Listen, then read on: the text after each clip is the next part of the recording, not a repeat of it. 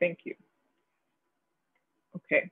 So hi, everyone. My name is Abir Sabwal. I am the Community Engagement Coordinator at the Palestinian American Community Center in Clifton, New Jersey.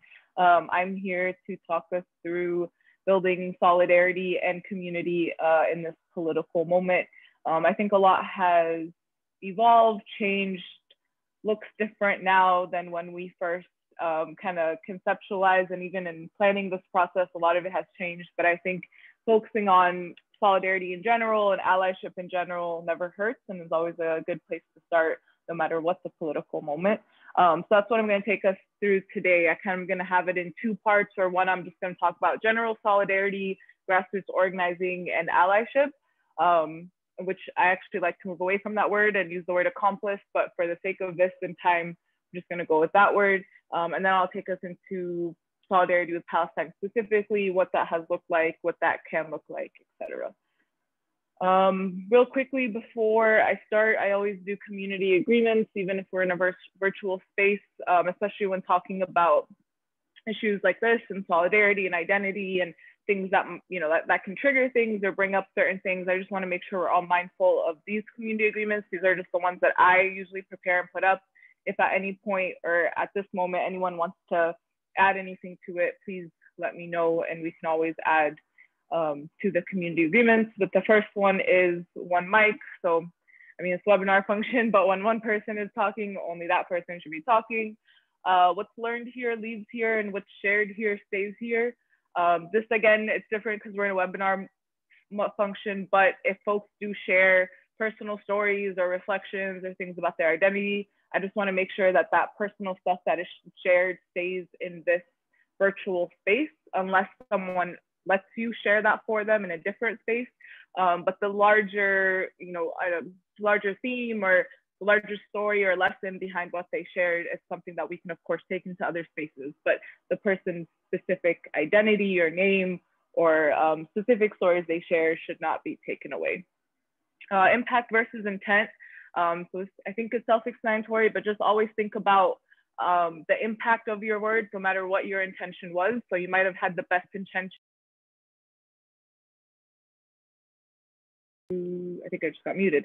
You might have not had the best, an intention to hurt someone or to say something.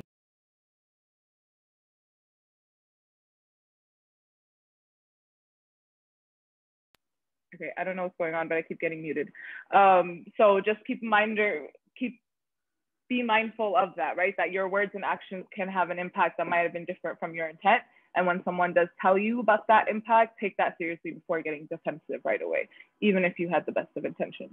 Practice self and communal care. So of course, take care of yourself at any point if you need to.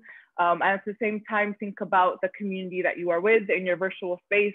So if you're disrupting a lot, if you're unmuting a lot, if you're taking up a lot of space, and that's we're gonna get into that with the other ones. Just be mindful of that and take care of the community that you're with. Be conscious of your positionality at all times. And we're gonna go through thinking about our identity and power and privilege. So just be conscious of that before speaking or reacting right away. Shared square, this kind of is a visual thing. We're all sharing one square. So be mindful of how much space you take up. If you're someone who's always the first to unmute or put something in the chat, maybe take a step back and allow for other folks to do that first. If you're someone who doesn't share often, maybe try to encourage yourself or gain some more confidence to share, because everyone's viewpoints and identity is helpful and matters. And then of course, use I statements. So do not generalize or talk about communities at large, even if you hold that identity. We don't want to homogenize people or their communities. So when you are sharing something, talk about something, just practice using I statements and speaking for yourself. Hopefully we're all cool with these. I'm going to keep us going for the sake of time. I want to start off with a personal reflection. I'm going to give everyone a couple of minutes. So it's 7:11. I'll do until 7:15. And I want you to just take a moment and answer these two questions. And they're on a piece of paper if you want to write them down, if you just want to think about them. What does social justice mean to you? And what does a free Palestine look like to you? And if folks want to share their answers in the chat, please feel free to do so, and I'll read a couple out loud.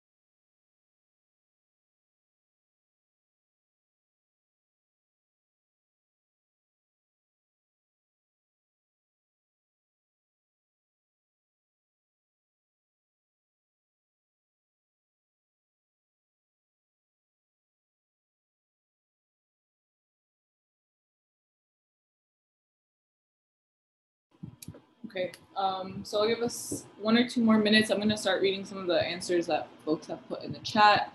So one, I have social justice. One piece of it is to each according to their needs, from each according to their abilities. I like that answer. That reminds me of a definition of mutual aid too, which we'll get to. Another answer is social justice means that everyone has an opportunity to flourish as individuals, and that the community has a responsibility to ensure that is accomplished. Also like that answer, it kind of goes into communal care as well. Anyone with what does a free Palestine look like?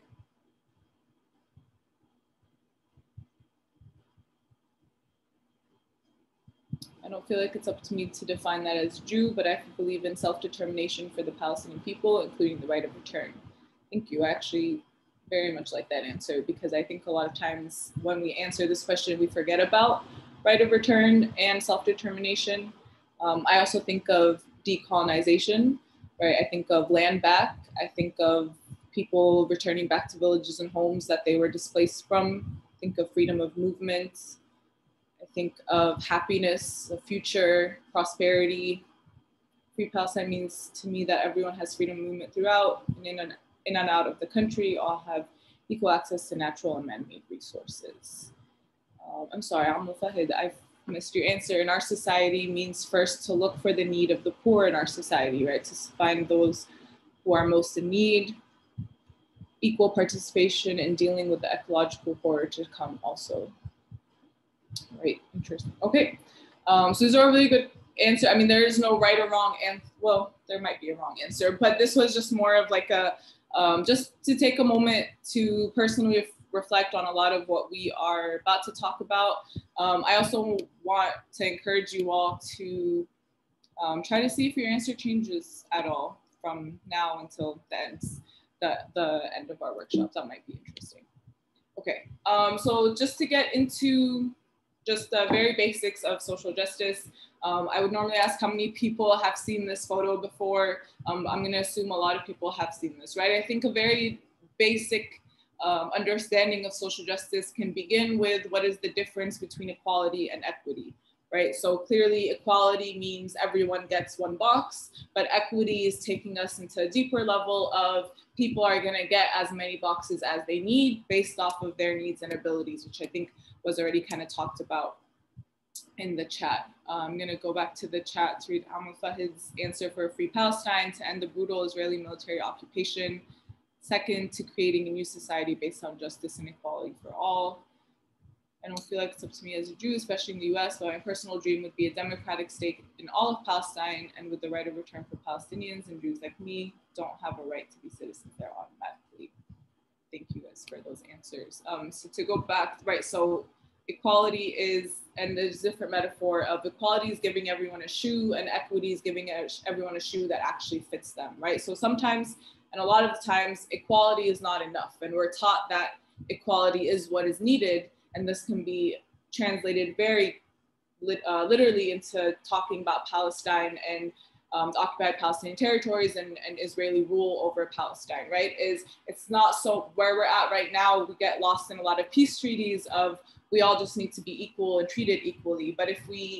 But by just simplifying into that, then we're taking away the history of displacement and genocide and ethnic cleansing that happened in the past and continues to happen, right? And so we cannot say that Israelis and Palestinians need the same things when their everyday lives and the systems that they are under are not equal to themselves, right? And so we need to think about equity.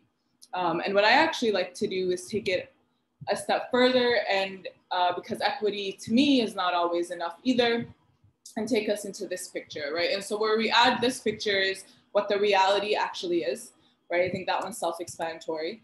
But the real vision and the real goal, right? And this is where what a free Palestine looks like to me is not more peace treaties and not more, as important as those are, humanitarian aid, all of that. Those are short-term, right, reliefs and short-term goals. Long-term goal is liberation, right? The long-term goal is decolonization. The long-term goal is right of return and self-determination, land back, et cetera, right? For Palestinians and many other marginalized communities as well. And so that's where this image comes in, where we need to start questioning, why is there a fence up there in the first place? why are there people who can be inside and people who have to be outside? So as nice as it is that we're able to get from equality and equity, where we can get, you know, this person high enough so that all of them can see and they can also be enjoying the game, they're still in the back, right? They're still behind the border. They're still not as equal as the people inside.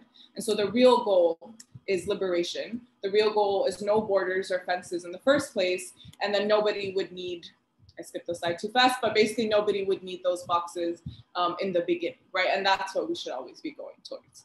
And so before we can do that, we really need to understand what grassroots organizing and solidarity is like, because a lot of times what happens, unfortunately, is people work in solidarity or want to work in solidarity with other communities, communities that they are not a part of or do not share identities with, but often do that in a way that almost becomes this like savior complex or a charity complex where, you know, I'm so great, I get it, or I have all this stuff, let me give back to the people who don't, right? And this reminds me of a lot of people use this, especially in protests, and I actually very much do not like this phrase where people say, we're here to give a voice for the voiceless, right? And that implies that some people were born with voices and some people weren't, whereas the reality is everyone had a voice.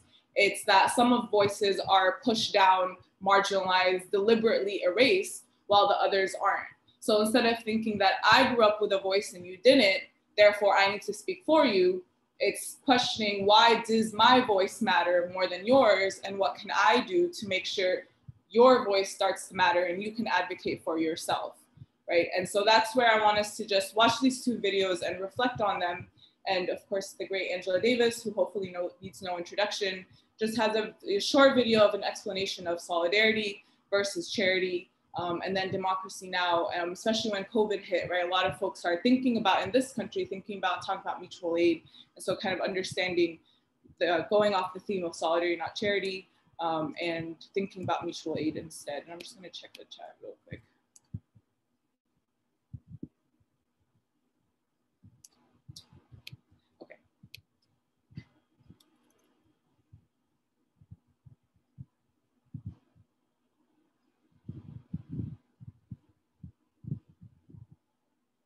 Solidarity has nothing to do with charity in the conventional sense. And unfortunately, people, you know, having been ideologically influenced by the ways in which charity unfolds, oh, let me help these poor people who are in prison because they're in such bad shape. And what often happens is that the hierarchies and the inequalities are reproduced through what appears to be an effort to engage in solidarity. So we have to be very clear about the fact that solidarity involves an egalitarian relationship between the parties. And that when we speak about solidarity with people in prison, we have a respect for the knowledge that's produced by people behind bars. The epistemological, role of prisoners has been central in terms of the way in which the movement has been crafted. Without the contributions of people inside, there's no way we would be engaged in this kind of struggle today. There's no way that the academic field that is called critical prison studies could have emerged. So solidarity has to involve egalitarian relationships and a commitment to break down the hierarchies that almost inevitably begin to assert themselves into relationships between people on the outside and people on the inside. So actually, for the sake of time, I'm just gonna show a short part of this Democracy Now! Video. I just wanna make sure we have enough time for a question or just discussion at the end too. But this is just basically feeding off of what Angela Davis was talking about earlier. This is Democracy Now!, democracynow.org, the War and Peace Report. I'm Amy Goodman. We end today's show looking at the incredible community networks across the United States that are coming together to protect their neighbors during the coronavirus pandemic, and how you can get involved as lockdowns and layoffs sweep the country, leaving millions at risk. Mutual aid groups are forming to protect and provide for the vulnerable, including the elderly, incarcerated, undocumented, and unhoused. Their aim, solidarity, not charity. In Washington, the Tacoma Mutual Aid Collective is organizing free food programs for kids hit by school closures. In the Bay Area of California, the West Oakland Punks with Lunch is working with the houseless community and distributing lunch and supplies. In Arizona, Tucson Mutual Aid is coordinating food and supply drop-offs to people's front doors. In Colorado, the Denver Service Worker Solidarity Group is building a network to demand an immediate moratorium on rent collection and eviction citywide. In Minnesota, the Twin Cities Queer and Trans Mutual Aid Group is organizing assistance for queer, transgender, and gender non-binary people affected by COVID-19. Here in New York City, now the epicenter in this country, NYC United Against Coronavirus has put together a network of resources for childcare, grocery delivery, food donations, housing needs, bail funds, and other types of support across the 5 boroughs. And those are just a few of the thousands of efforts. For more, we go to 2 of the hot spots of the pandemic, Seattle, Washington, and here in New York City. We're joined by... So I'm just gonna pause it there because it is a lot longer, but basically the reason I always wanna bring up mutual aid when we talk about solidarity or how to be in solidarity with folks is because I think it gives a perfect model, right? Is that we don't feed into a savior complex. We don't feed into this philanthropic charity complex of I have because I have and that makes me better and you don't, but I care, so I'm gonna give you. It's that we both have something that we both need, right? And so so I have something you need and you have something I need. We exchange, and through that, our livelihood, our liberation, our just community feeds off of each other, right? It's not there are no hierarchies, there's no savior complex. Everyone supports everyone, everyone supports each other. And I think that's often missed when we talk about allyship and solidarity, but is actually one of the key fundamentals to it. This is Democracy Now! So before getting into, again, other communities in Palestine and those specifics, and before we can be allies and be in solidarity with people, we need personal reflections of our own identities, right? And so normally if we had more time and we were in person, right, I would have us do a really long activity with this, but I'm kind of just gonna have to brush over right now very quickly of these are the main identities and social categories that we should always be conscious of before getting into work with communities and while and during and after working with communities, especially communities, again, who our identities are not part of or who we don't always belong to, right? The main ones being class, race, ethnicity, religion, body size and image, citizenship status, gender, sexuality and sexual orientation, ability, and age.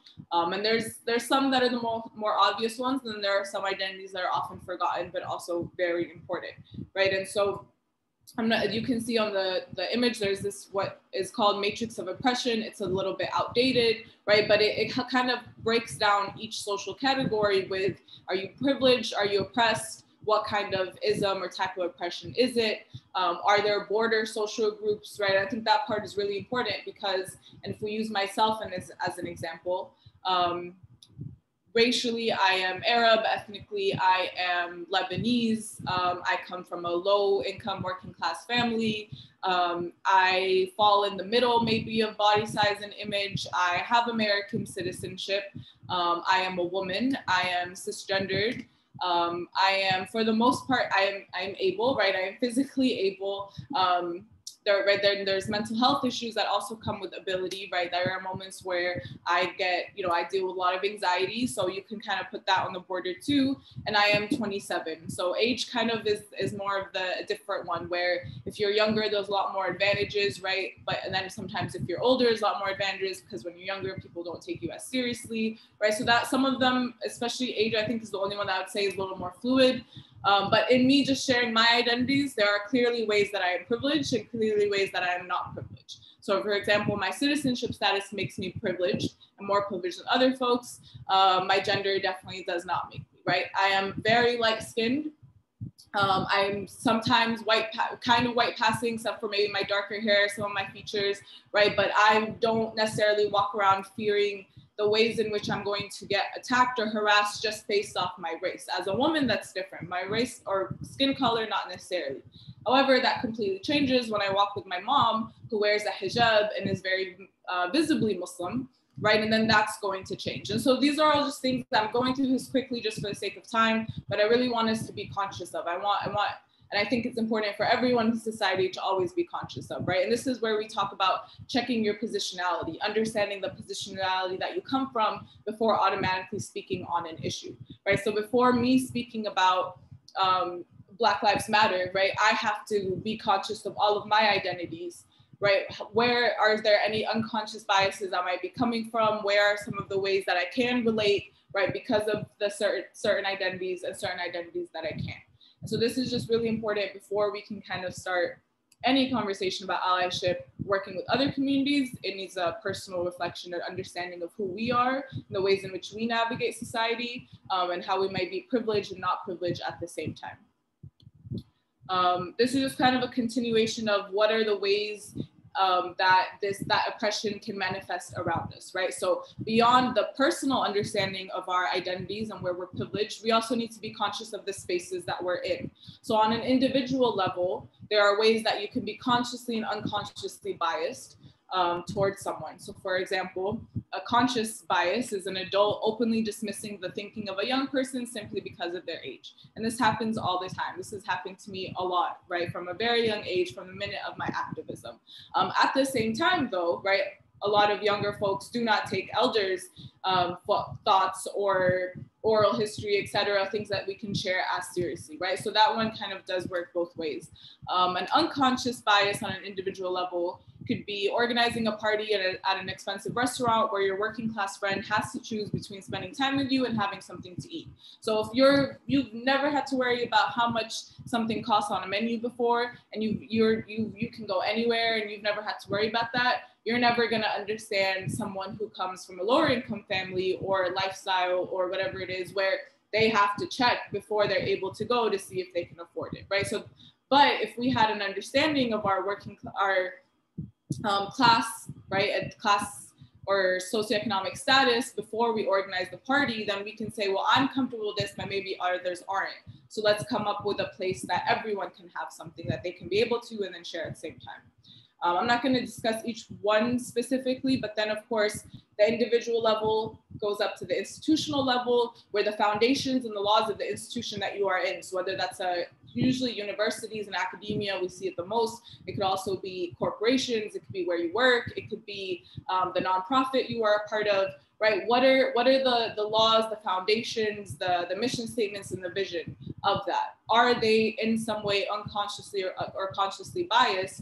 Were all the founders of your nonprofit all cisgendered white men who've never had to think about anything else, right? Or never had to understand it. And therefore all of their laws, they might not realize make someone else uncomfortable, but someone with different identity comes in and is completely uncomfortable, right? And then of course we get into the larger societal and cultural norms that normalize and emphasize or just kind of keep reiterating a lot of oppressive things, right? And these conversations came up a lot last year, especially when talking about systemic and institutional racism, when talking about Black Lives Matter protests and the movement here, right? The very important conversations that they started. So I just want to make sure we kind of start with that foundation also when talking about Palestine, right? And when talking about Palestine organizing and going in and working with other communities as well. And so the last piece of just our general kind of allyship, some of you may have seen this, it's also a little bit outdated, but I love this video when we're talking about how to be an ally. And the main thing, the most important thing is allyship is a verb, it's not a noun, right? Solidarity is a verb, not a noun. You cannot claim to be an ally if you're not doing the work, right? You don't get to call yourself an ally because you shared something on Facebook. That's important, right? And you're doing something and spreading awareness on social media. But if you are not showing up, and if the members of that community do not know you and recognize you and give you the title of an ally, then you don't get to call yourself that, right? And that's my main thing for all organizing, for all organizers, no matter who you are. And this video, I love this video and the way she breaks it down. Hey friends, so I'm trying something different with my setup, and I don't know if it's working, but you will deal. Imagine your friend is building a house and they ask you to help, but you've never built a house before. So it'd probably be a good idea for you to put on some protective gear and listen to the person in charge. Otherwise, someone's gonna get seriously hurt.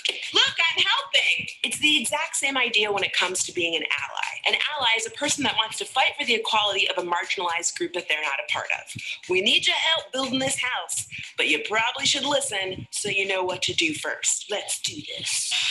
So here are my 5 tips for being a good ally. Understand your privilege. Now, a lot of people get hung up on the word privilege, so let me break it down for you nice and easy. Privilege does not mean that you are rich, that you have an easy life, that everything's been handed to you and you've never had to struggle or work hard. All it means is that there are some things in life that you will not experience or ever have to think about just because of who you are. It's kind of like those horses that have those blinders on.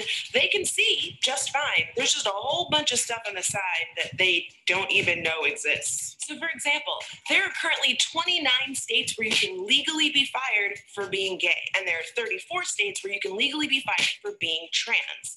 Now, as a straight cis woman, those are things that I don't have to ever think about if I don't want to. I'm not going to be fired because I'm straight, and I'm not going to be fired because I'm cis. So it makes sense that before I can fight for the rights of others, I have to understand what rights I have and others don't. That's privilege. Listen and do your homework. It sounds like a no-brainer, but it's not possible for you to learn if you aren't willing to listen. So you gotta know when to zip up the lip up. I don't know. You get what I mean. But that's the thing that's so cool about social media. There are so many people sharing their stories all around the world and connecting with people that they normally would never get a chance to without the power of the internet. So do your homework. Start reading blogs, tweets, news articles, and stories so that you can get caught up on the issues that are important to the communities that you want to support. Speak up, but not over. If the Fight for Equality was a girl group, the ally wouldn't be the lead singer or the second lead singer. They'd be Michelle.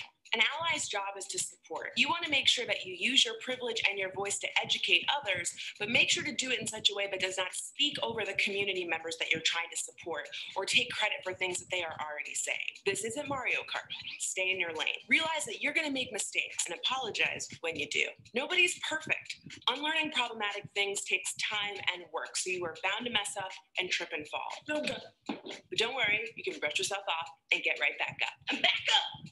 Just remember that it's not about your intent, it's about your impact. So when you get called out, make sure to listen, apologize, commit to changing your behavior, and move forward. Last but certainly not least, actually the most important thing on this list is remember that ally is a verb. Saying you're an ally is not enough. You got to do the work. 1 through 4. 1 through 4. As always, there are links in the video description box, some of the things I mentioned in this video. So that, again, just a very nice, I love the way she kind of breaks it down and is able to summarize just some things that all of us always need to be conscious of, right? No matter who we're working with in what community, especially if we come into a community where we are more privileged than that, right? And so now to take us into Palestine specifically and communities who have worked historically and currently in solidarity with Palestinian struggles. And I'm going to focus on 3 specific communities here. I'm going to talk about Indigenous, Latinx, and the Black community. And I'm going to do Black Palestinian solidarity a little bit more intensively towards after this slide, because that was what all of my research and my thesis and work has been on. But just very quickly, some images that I like to show, right, when we're talking about Palestine solidarity. And this is very specific to 2 specific structures and systems in place that make these communities work together. One, indigeneity, right? So indigenous groups, especially in this country, Native American groups in this country, there's a long history of Palestinian and indigenous solidarity. Most simply and most basically because, right, Palestine is an indigenous issue when we're talking about in a larger social justice issue, right? And it must be talked about as an issue of indigeneity and displacement from their land and ethnic cleansing from their own land, right? And that's why a free Palestine means decolonization, land back, and the right of return, right? So in the same ways that this country was founded on the genocide and ethnic cleansing of indigenous Native Americans right now, and I very much encourage you all to look up, and I can put this link in the chat a little bit later, look up if you are in the United States, what indigenous land you are on. So here in Clifton, New Jersey, we're on Lenape land. I'm born and raised in the Bay Area, California, so that was Ohlone land, right? And so know who the indigenous communities that whose land you are on, right? Know their names, know the tribe's names. Try to work with them, right? Try to reach out and see what are ways that you can support, that we can give back, because that's the very least that we can do when we ourselves are profiting off of being on this land, right? And so that issue of indigeneity is what ties a lot of Palestinian and indigenous groups here together. And so this video that I'm going to show right here is actually from just a couple months ago, with the most recent protests and kind of the peak of Palestine activism, where indigenous groups went to a Palestinian protest and offered a traditional dance as a form of solidarity and support and love, right? Because there is that understanding that in the same way this country is founded on the ethnic cleansing of indigenous Native Americans, Israel was founded on the ethnic cleansing and genocide of indigenous Palestinians in Palestine, right? And we have to understand that connection. We have to talk about Palestine as an indigenous issue when talking about larger social justice context.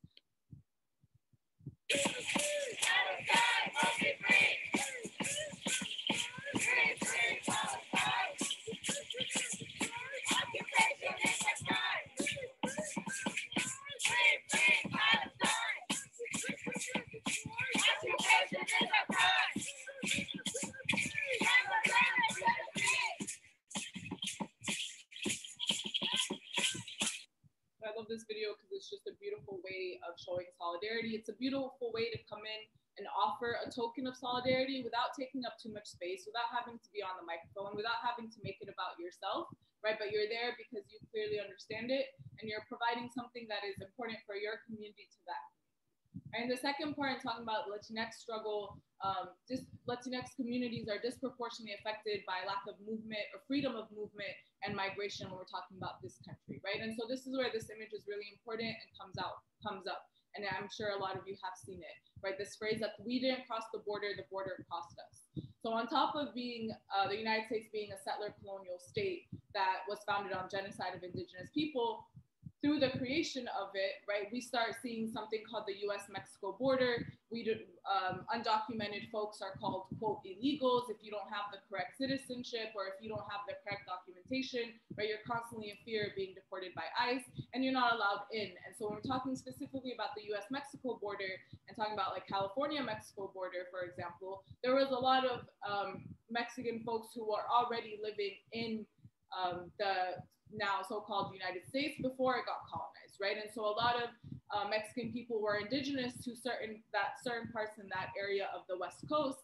And then all of a sudden there's a border created, there's a wall put up, not allowed to move freely anymore. And so we start prioritizing illegally created borders and structures that divide people over people's lives, prosperity and livelihood, right? And that's this very exact same similar problem that with the apartheid wall that was put up to separate Palestine and Israel, or Palestine in post-1948 land, right?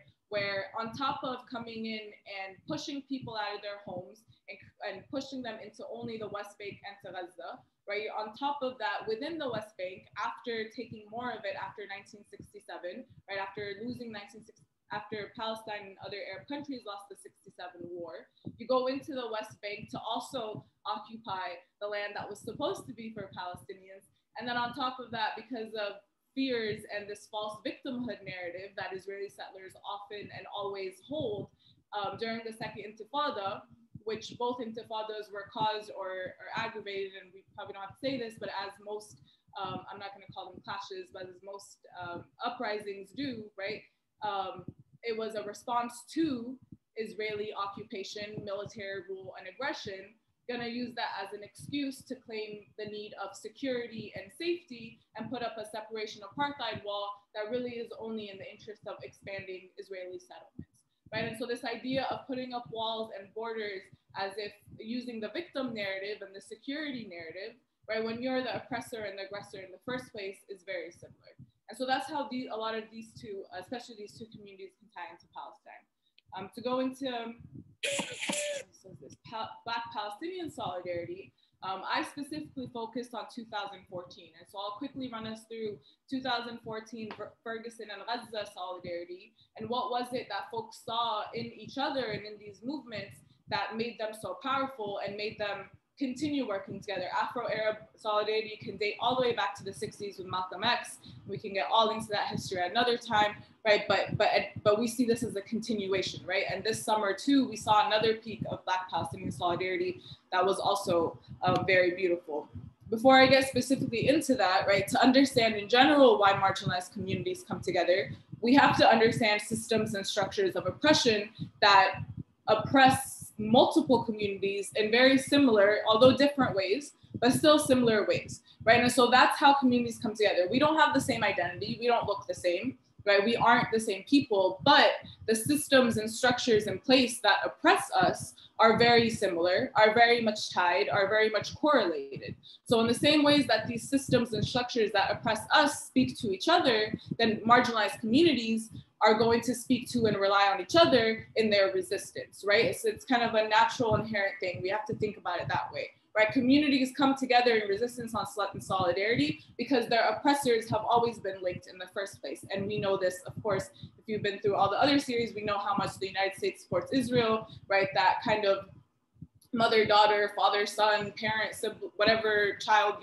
parent-child relationship that you want to call it, right, are very similar. They feed off of each other. And so this is something that I created when I was doing this and kind of presenting my master's thesis of what are the ways where if you start all the way at the bottom, that racism and white supremacy are really at the root of both Israel and the United States and many other colonial powers in history and in our world, right? And the ways that they kind of continue to manifest and feed off of each other, and the reasons that communities end up, and the reasons that this ends up leading to resistance and solidarity for multiple communities at the same time. And if we had more time, I would also break this down a little bit, but I just wanted to make sure we saw the systems and structures, at least visually, that I'm talking about, right? So colonialism, militarism, highly militarized police forces, state-sanctioned violence, imperialism, neoliberalism, human rights violations, illegal occupation, the prison industrial complex, and biopolitics, right? These are all the systems that lead, right, for people to need solidarity and need to resist against these systems that are put in place. And so to continue it, right, similar structures of oppression are going to lead to something. What are these similar structures of oppression?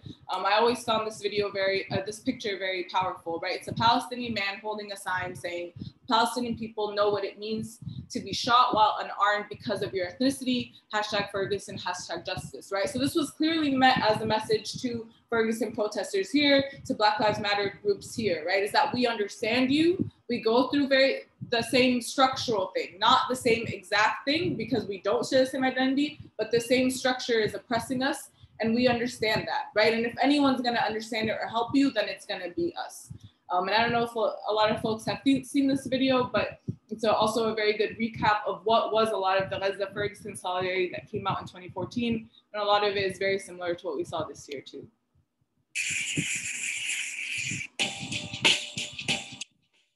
What do Gaza and Ferguson have to do with one another?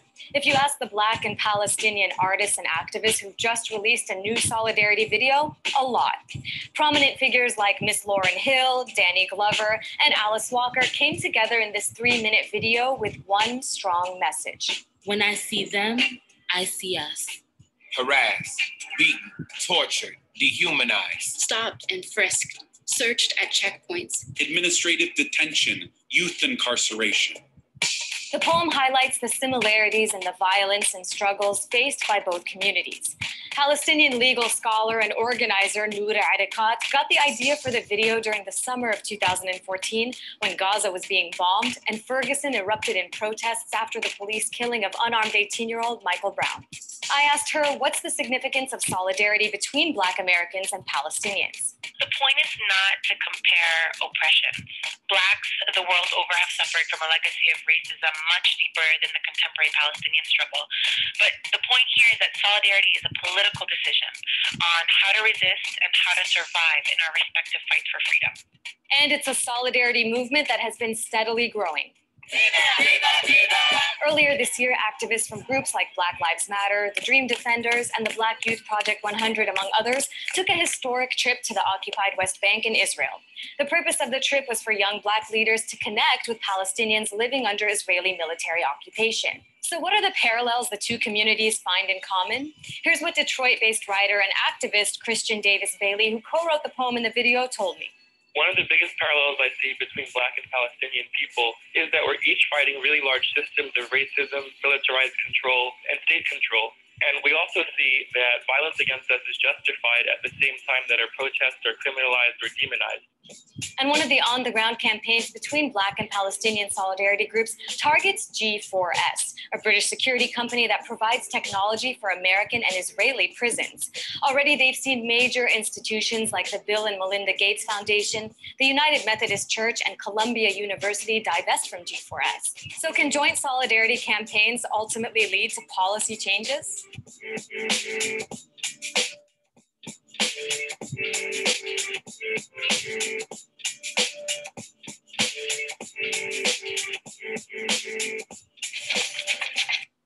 So I think that was a pretty good breakdown of what are the systems and structures that bring Black Palestinian communities together.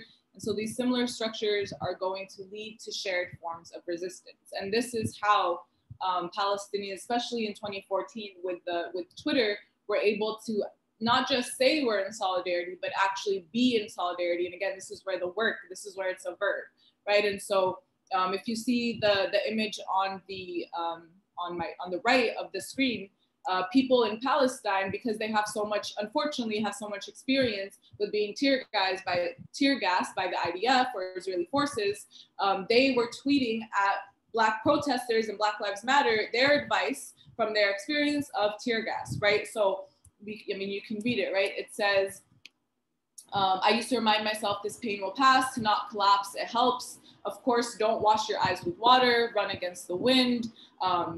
Don't rub your eyes, remember not to touch your face, don't use water, instead use milk or Coke. So these are legitimate and actual tangible ways that you can fight against tear gas because, again, Israel and the United States use very similar methods, right? And so therefore, those resisting can also use similar methods and help each other out in that way. To keep us going, Angela Davis, of course, if you ever want to read more about Black Palestinian solidarity, please read Angela Davis many, many times. In her book about specifically Ferguson-Gaza solidarity, she says and reminds us that the Israeli police have been involved in the training of the US police. So there is a connection between the US military and the Israeli military, and therefore it means that when we try to organize campaigns in solidarity with Palestine, when we try to challenge the Israeli state, it's not simply about focusing our struggles elsewhere in another place. It also has to do with what happens in the US communities, right? And this is exactly the point of why folks come together. If we come together and all communities come together, fight together, we're one, stronger, right? And two, all of us will be liberated when one of us is liberated. So I always say when Palestine gets freed, that means all other communities can be freed because one, we can't do it alone and we need the help of everyone. And two, if Palestine is freed, that means we're going to completely change and question these systems of policing and militarization and prisons and the prison industrial complex, and hopefully be abolishing them in this country as well, right? And so this is very important that the IDF literally trains the NYPD. So they are also sharing tactics of oppression. Therefore, our people have no choice but to also share tactics of resistance just to be able to survive and to live. Tef Poe is also, if you don't know him, is an amazing activist and poet and was on the front lines in Ferguson.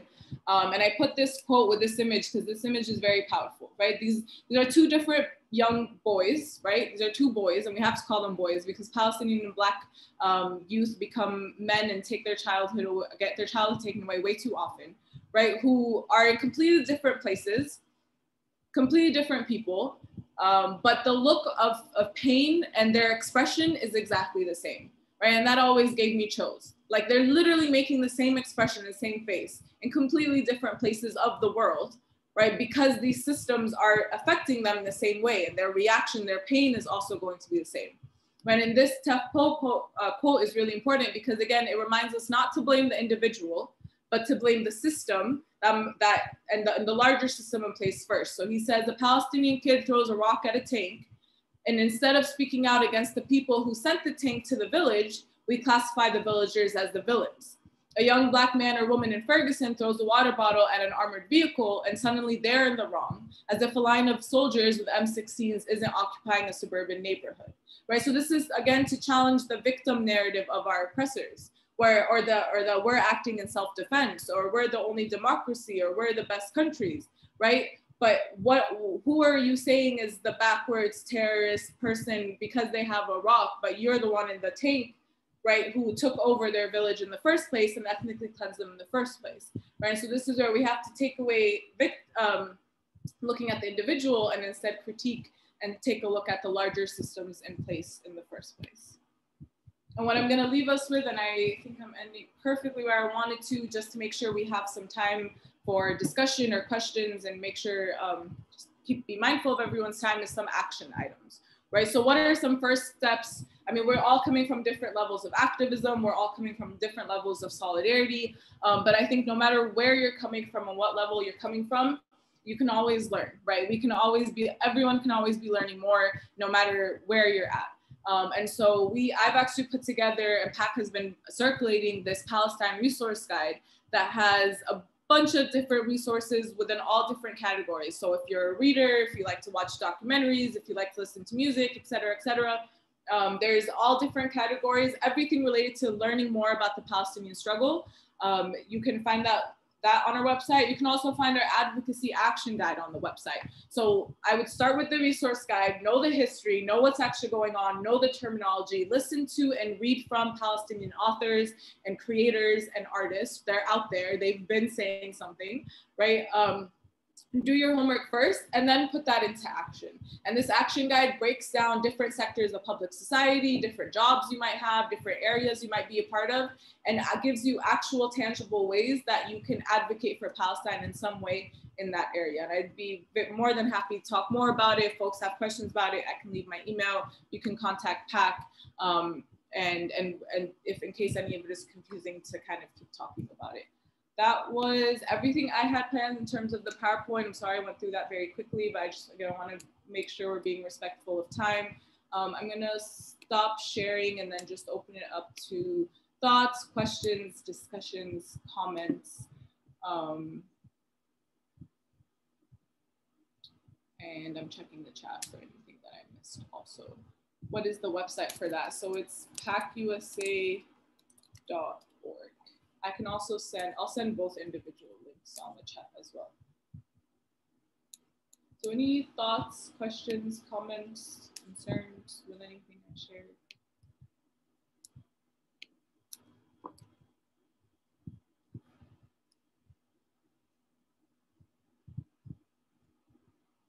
And I think this is where you can just raise your hand and we can unmute.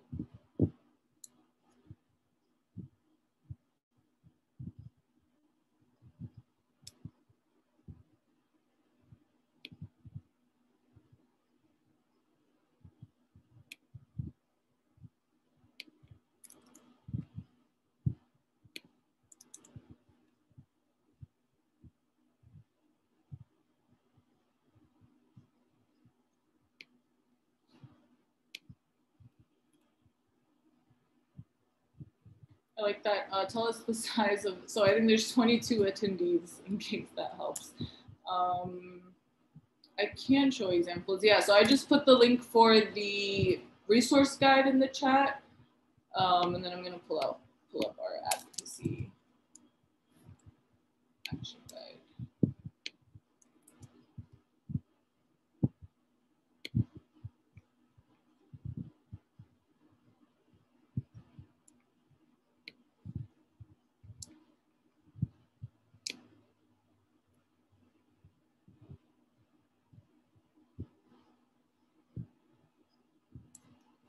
Thank you, I appreciate that.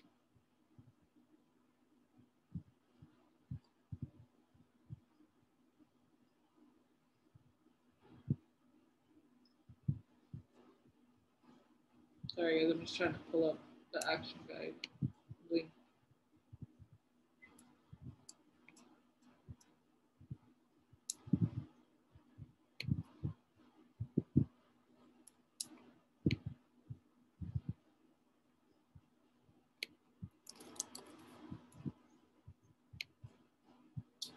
while I'm pulling it up, any other questions or comments?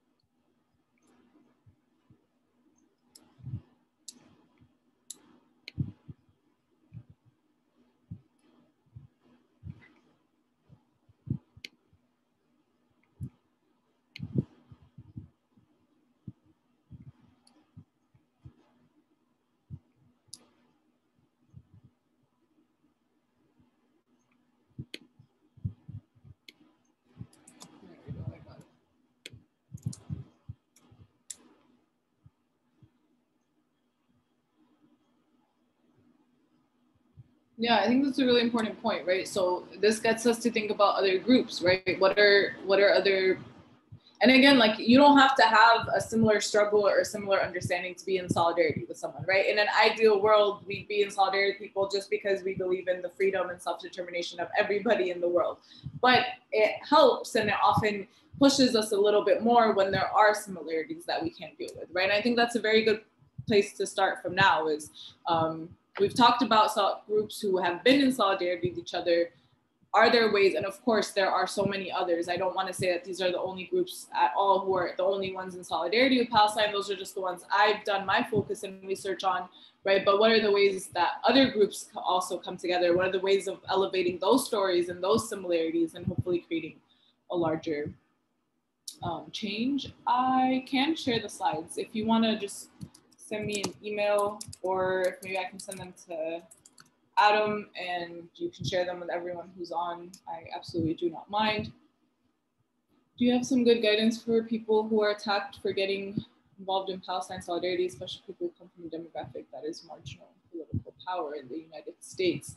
I don't know if I have, but I mean, I always love and admire all the people that in my experience have worked in solidarity with Palestinian organizations.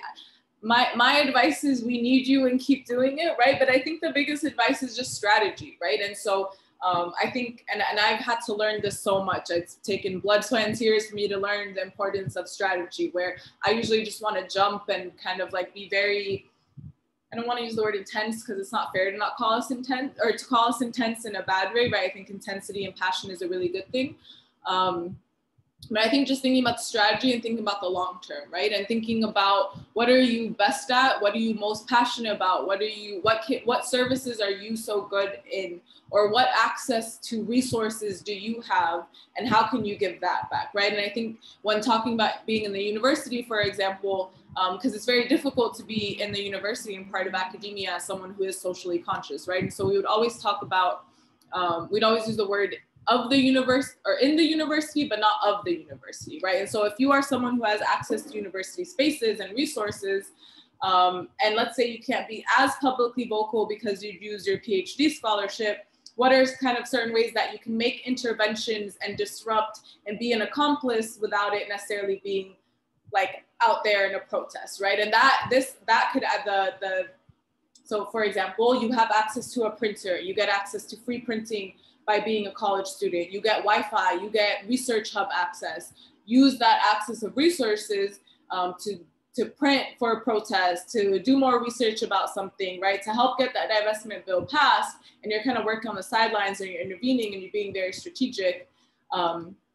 without necessarily being that speaker at the protest, and then your name is identified, your face is identified, and you're thrown away, right? And those resources that you're able to help take and give back could actually make more of an impact than the speech at the protest. Not to say that the speech at the protest is important, but right, that's kind of what I'm trying to say. I think it's just the strategy, right? There's always ways to be strategic behind it, to protect yourself and in the long run, give more back to the community.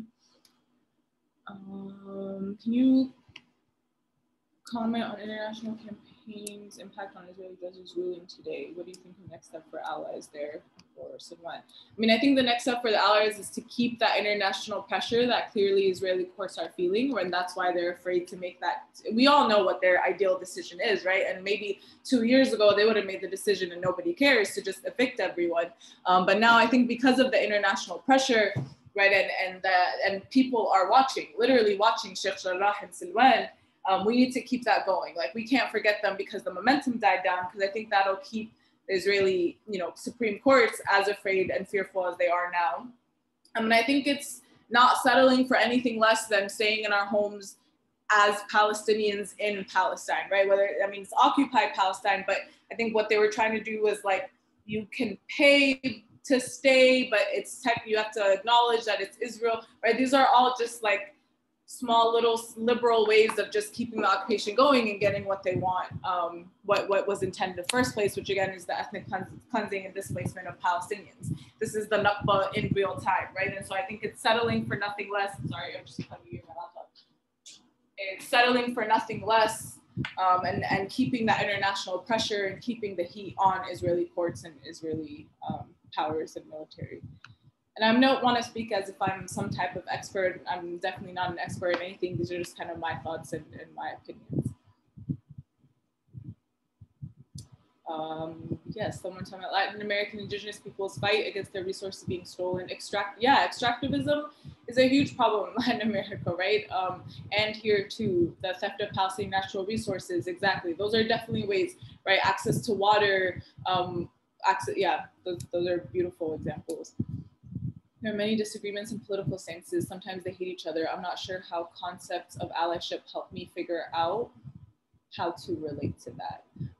So I think these conflicts and disagreements a lot of times come up because there's always someone or a couple of people who think they know what is best and that's it.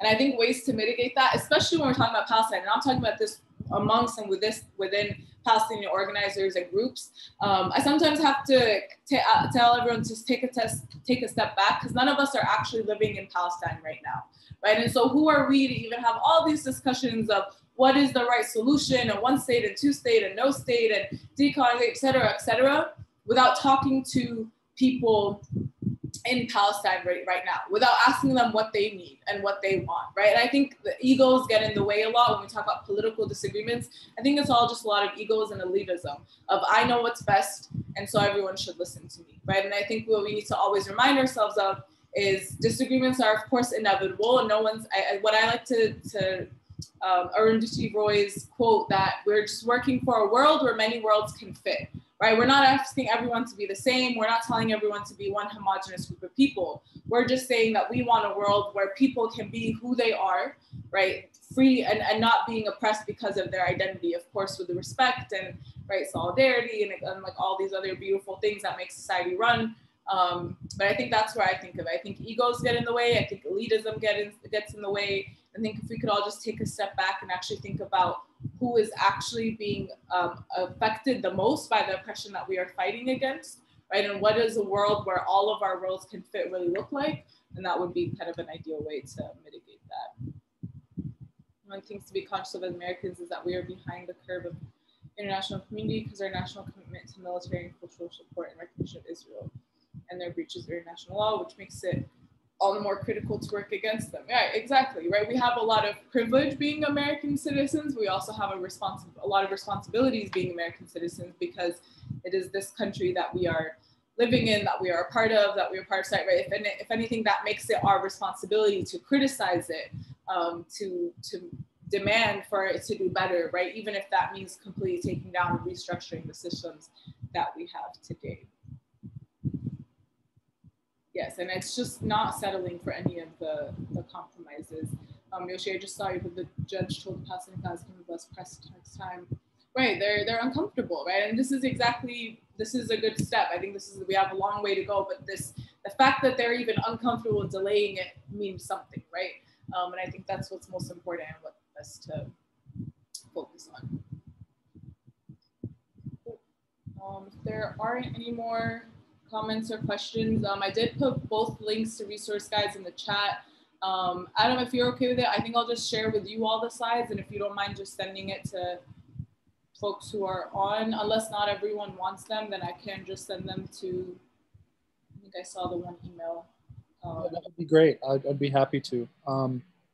And you know, folks can reach out to Abir. Folks can reach out to me. If you don't have Abir's info, I'll be happy to send Abir's email that you can best reach her.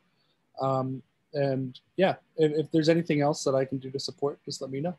Thank you. And then I also just am just going to end by putting, of course, after the shameless plug, I work for the Palestinian American Community Center. That's our website right there. There's a lot of tangible ways to help us there, whether it's donating, subscribing to our newsletter. If you're in the area, keeping an eye out for, we have a lot of online events where you can learn about Palestinian culture and history and the struggle. We also have in-person events. We have programs that you can support. We have newsletters that you can read, resource guides, etc. So I definitely just recommend you all taking a glance at that. Thank you all for letting me kind of come in and do this little spiel and workshop of mine. Of course, again, if there's any questions, feel free to reach out to me. And I hope you all have a